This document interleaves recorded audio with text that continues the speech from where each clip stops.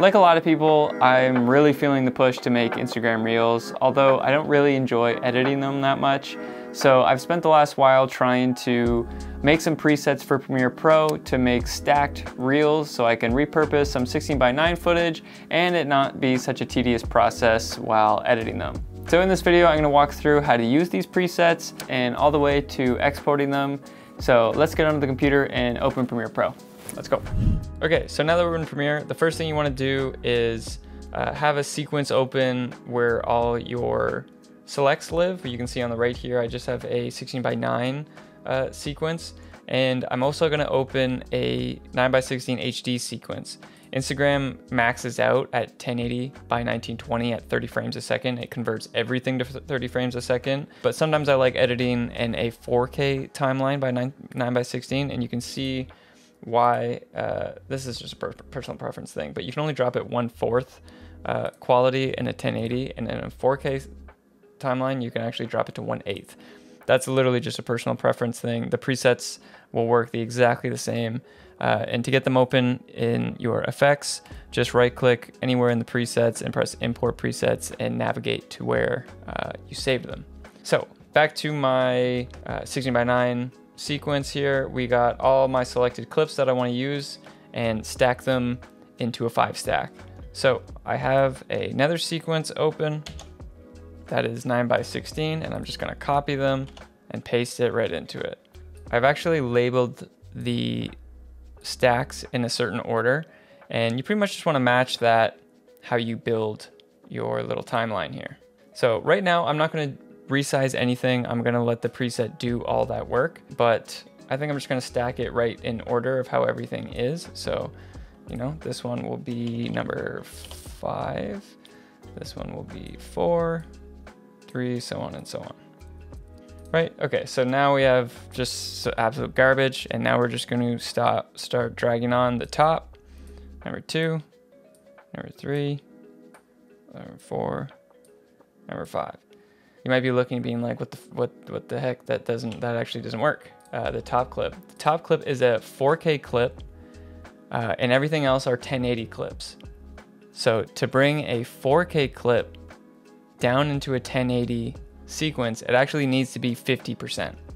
So I'm gonna drop it to 50. So that's just something to be aware of when you're working in different timelines. If you're working with a 720 clip, you're gonna have to upscale it. If you're working in a 4K timeline and you're adding 1080 clips, you're gonna have to upscale it, but just something to be aware of. So all I did there was I went into motion, scale, and I dropped it by 50%. Okay, so you can look at the side now and everything is where it should be. We got a clean 5 stack. And this is why it's also good to stack your clips the way it is gonna be in the program. So my bottom clip is the bottom clip in the frame.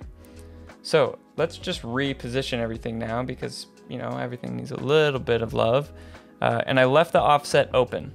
And that's an important note here when you drop on the preset, because this is the main way to move around your clip in the viewer. You for sure can use the effect controls, but I just found it a little easier and less cumbersome to do it with an offset. If you want to resize anything, I resized everything pretty much right to the frame, but if you do want to resize, you just use the scale, and you can see if I go down, it immediately just goes to black, and you can scale up or do whatever you want, and it should stay within the bounds.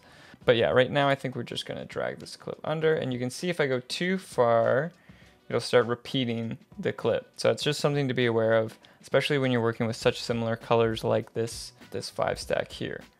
So I'll just go here where the dogs are in frame, and then you just move up and you hit each offset to where you can see the bottom of the clip, so I can't go that far. And again, you can do this with the transform tool. This is just a totally personal preference thing for me. For this clip, this was the 4K clip. I actually do want it to be sized up, but if you come back here and I try to size it back up, it takes over. So always use the transform if you're trying to scale in. So I'm just gonna scale it into maybe there. And again, you can use the transform if you wanna move around, and boom. And the one last thing that is actually included in this is the 5 stack mats. These are created in 4K. So just set to frame size, and it just creates a nice little, you know, you could do white if you wanted to, so you could apply whatever color you want. And I've also included a rough as well. This is all part of my actual matte pack that has a ton of other assets in there that you could use for Instagram Reels. So these are the only ones that are included for free, but I'll link it in the description below if you're interested to go pick up the matte pack. It's only $5. But yeah, so you get something like this, and then I did it pretty much for every stack. Has some options and some windows as well. So that's pretty much it. All the presets work exactly the same. There's mats created in the additional matte pack that if you're interested you can buy, and they pretty much just slam on top, give it a little bit of a different look, but definitely not necessary. Even if I jump over to this and make a quick 4 stack, now that that's there, these are all 1080 clips, so I don't have to actually resize anything. But boom, super quick. I didn't even have to adjust anything, and you already have something ready to go. All you have to do is make your selects in a different timeline, which to me is a little easier when you're actually not working in a vertical timeline. I hate working in a vertical time, and this is part of the reason I made these. So hopefully, yeah, you get some ease of use out of this. But maybe I'll show you one of these window ones that's included in the matte pack. So let's just go over to it too. So this is the two stack, which just looks like this, and that takes up the whole frame. But sometimes I just want to show off the actual clip, so I'm going to take this window matte, I'm going to rescale it to 1080, and it looks like something like this. So I'm going to clear off all the attributes on this, those presets that we just dragged and dropped, and it's pretty much just as simple as going in and like hand bombing these around. And there you go. It's a pretty quick, simple look that you can go with. I've actually created some mats of the reverse of this. So basically your video is only these things, and you can have a background of pretty much whatever you want. And that's included in the bigger matte pack as well, if that's your jam. But you know, maybe it's not, and maybe these effects will be enough. Okay, so in terms of exporting when you're ready, I made a preset included in the download pack as well. So you can just come to these 3 dots, import preset, and navigate to wherever you saved it. It's super simple. It's just outputting at 1080. So even if you're in a 4K timeline, it'll push it to 1080. And then the only other thing I changed was the 2-pass. So Instagram heavily compresses pretty much anything on Instagram.